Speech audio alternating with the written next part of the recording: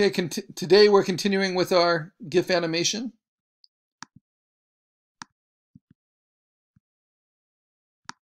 We always have to set things up for success. So I want to have my project open in Photopea, have it so I can clearly see my layers and my layer folders that work for each frame. If I turn all those off, I can see my sketched storyboard, and I'm trying to follow it, but of course, changes are going to have to be made. I also have easy access to my assets. You know, any elements I might want to bring in. So I know I'm going to bring this guy in pretty soon. Right now I've gotten up to this guy. And we've created our folders already. I have a background in that's just gray. And so far, I know I want this for my first frame. I know I want this for my second frame. It doesn't look as clean yet as I'll want it to look. And I know I want this for my third frame, but do you see how that's too big a jump from here to here? Everything works except for the red. So this is where it's helpful once you kind of build your frames to click through the eyeballs and to see what too big a jump is. I know I spent a lot of time in the last video adjusting the colors here so they kind of work between the first and the second frame. So on this third frame, I'm going to edit it. And in order to do that, I need to rasterize that element I brought in. And then, of course, I just use what we've learned in compositing. I'm going to use the magic wand. I'm going to click on contiguous. There's 0 feather here. And I'm going to click on the different red parts. And then I want to replace the color. And the easiest way to do that is to actually duplicate that red onto a new layer, and then to play with the layer style. But you can do it your own way. You can do it with direct adjustments too, just using hue saturation. But this allows me to kind of turn it on and off. So I'm going to go to color overlay, click on that, and then choose a new color. And I think I want something in the purples, because I'm going from a blue. So I'll just start there, say OK. And now I want to see, is that too big a jump? That's a little big. I need it maybe be a little bit paler purple.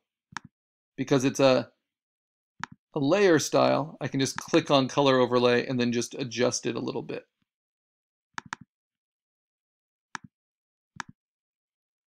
Maybe to there. So keeping it simple. Yeah, so now these first 3 frames make a little bit more sense. Whoops, skipped ahead. And I don't need to run an animation test in GIF Maker to see that. Okay, before I move on, I might start cleaning it up a little bit. So this one's not looking so great. You know, lots of rough edges, and it moves to something that looks a lot cleaner. So at any time, you can go back to your frames, because we haven't outputted them for animation yet, and we can just clean it up a little. Using shape tools, I'm just going to use the lasso directly. I'm going to put it onto a new layer here. And I'm just going to use not the gradient tool, but what's called the paint bucket tool. It's underneath the gradient, right underneath the eraser. And then this is a really helpful tool when you're using a paintbrush or a paint bucket.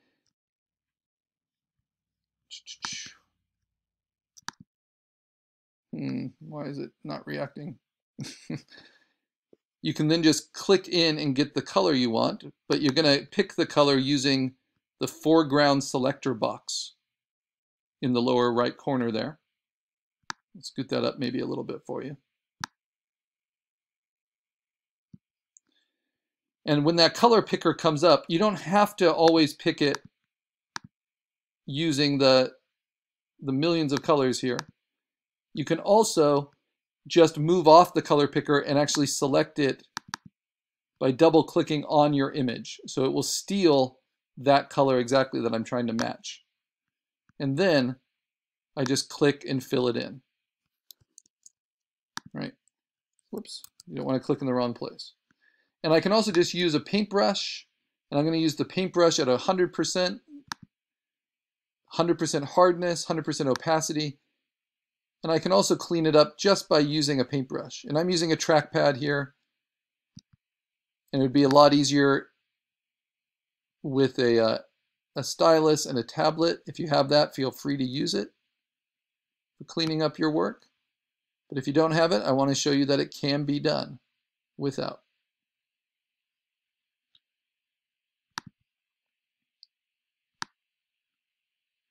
Then you can also always cut away. Just want to make sure you're on the right layer.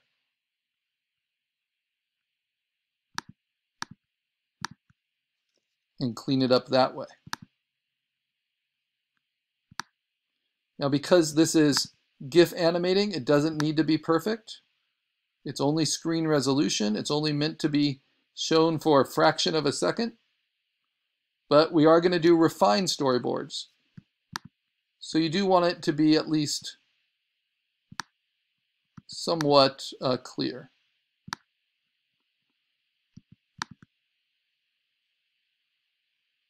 But it doesn't need to be gorgeous. I think I'll just paint. And the reason I want a little bit of the outline around it in the blue is because the next layer has the full kind of outline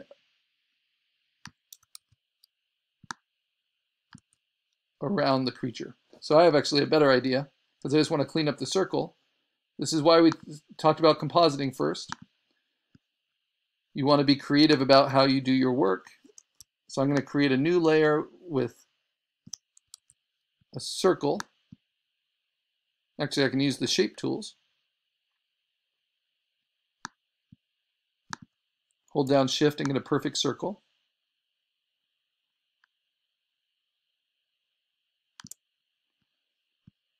Use the Move tool, move it into place. I just wanted to clean up my edges a little bit. I can hit Control T, hold down Shift to keep it a perfect circle, and stretch it behind and around, just like that. And then, because it's a shape tool, I can click on it, double click on it, and I can do a color overlay. And I can choose just from the image itself.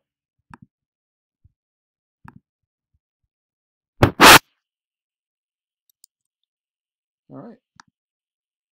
And so now that outside edge looks a lot cleaner than it did before.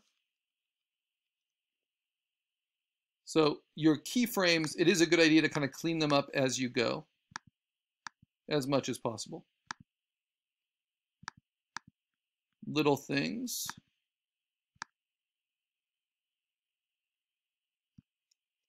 And the overlaps I can delete or fill in.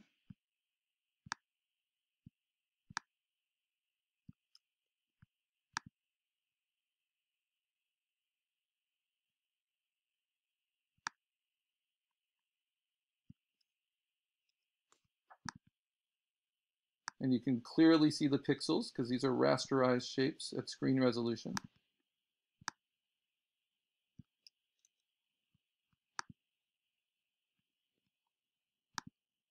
And I'm trying to be efficient and organized, but also fairly conscious of my time and speedy, because I know there's a lot more to work on. So clean your work as you go, but don't get lost in it, because we can always clean it up at the end as well. But the reason we want to clean it is because maybe we can use some of these layers as assets later.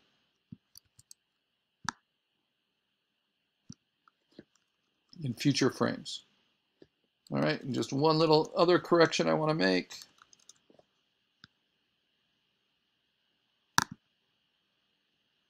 Oh, and this is kind of a good thing to keep in mind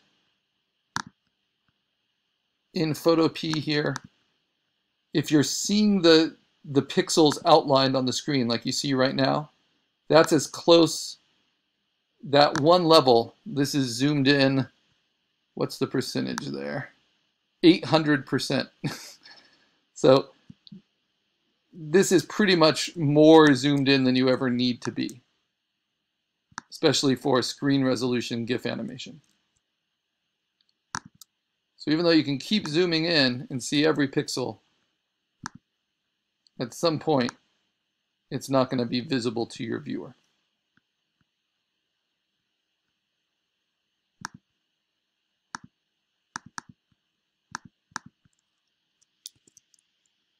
Okay. So that looks a lot better than it did before.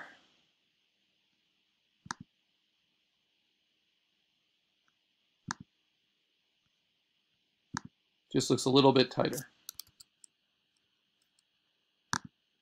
Actually, yeah, I didn't even remember all the histories for going back. Okay, so now I have step 1, step 2, step 3.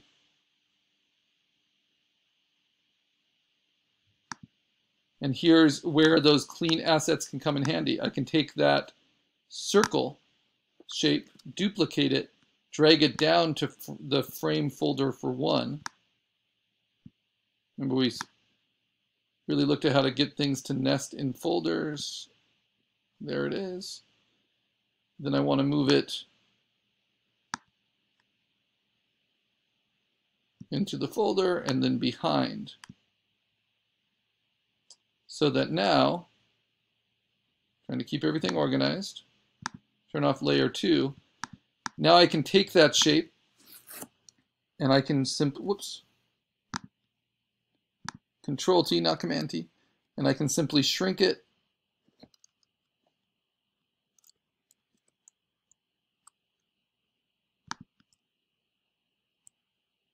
Come on. Holding down Shift and Option to shrink towards the middle. Oh. Where's my transform box? I'm going to rasterize it just because it's being weird.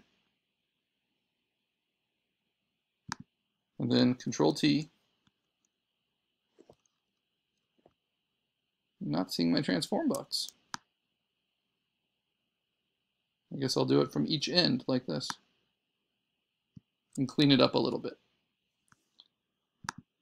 So now I have that background circle shape that will help me as I go.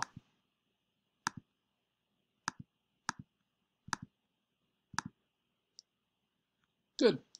And I might actually take that same shape and make a duplicate of it and push it up to folder 3 for my next frame, which I'm looking at right now.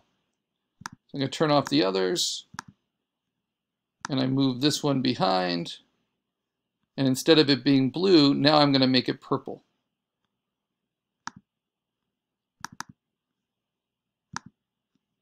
And I can do that just by clicking on it. And so it does a little bit of rounding at the top there instead of it flattening out. Okay, so I've got 3 frames done. So what's next? The eyes, the horns need to change color,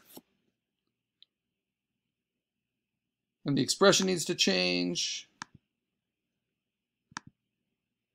And I get to eventually get to, this is my next kind of keyframe inspiration. So I'm going to bring this in. And then how do I place it? I'll take my opacity down. I know this process is different for each of you, but you notice how the